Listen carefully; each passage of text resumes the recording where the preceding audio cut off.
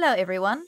In this video we will do a brief overview on how the Charge of Light mods work in Destiny 2.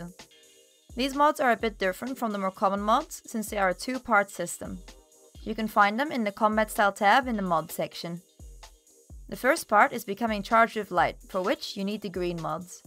There are many different ways to become Charged with Light, from picking up Orbs of Power to getting multi-kills of a rocket launcher, and you can see when you are successfully Charged with Light, as you will have a buff on the left side of your screen to indicate this.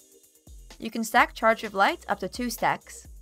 Once you have this buff, we can use the yellow mods to turn these stacks into something useful.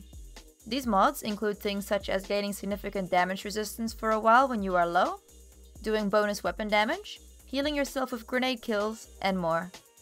You need to be Charged with Light for these mods to trigger though, and they will consume either one or all of your stacks upon activation, so you'll need to regain your Charge of Light buff if you want it to proc again.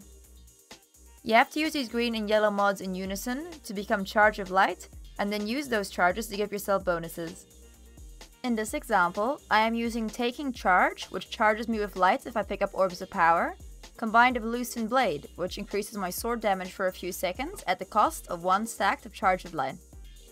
Some of these mods also have extra effects, sometimes just by themselves, and sometimes you need to equip another specific mod to have them trigger.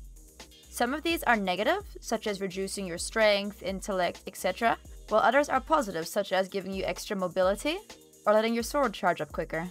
There are also a few mods that don't do either of those things specifically and are white in color, but they do aid you by doing things such as increasing how many stacks of Charge of Light you can have, charging your allies when you become charged yourself, gaining extra stacks of Charge of Light every time you earn one, and more.